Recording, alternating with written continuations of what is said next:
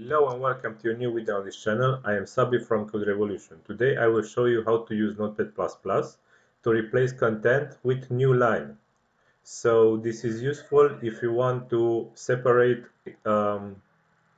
instructions in your code and put each on a new line. So if you have, like I have here, multiple instructions on the same line, and you wish to put each instruction on a new line automatically, you can use this trick.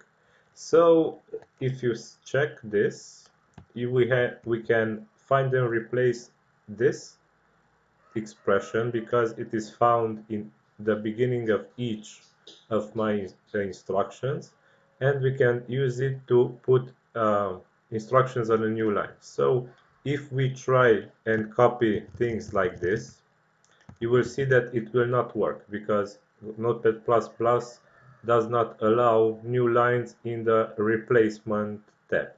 And if we replace it like this, you will see that it breaks content. So let's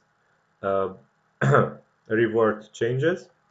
And how you should do this is by clicking here, extended mode, search mode.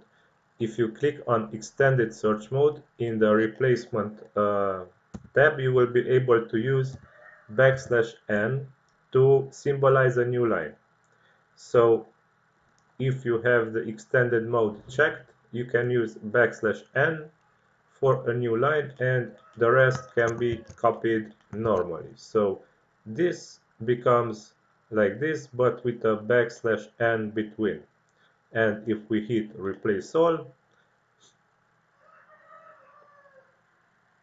you will see that the content got replaced.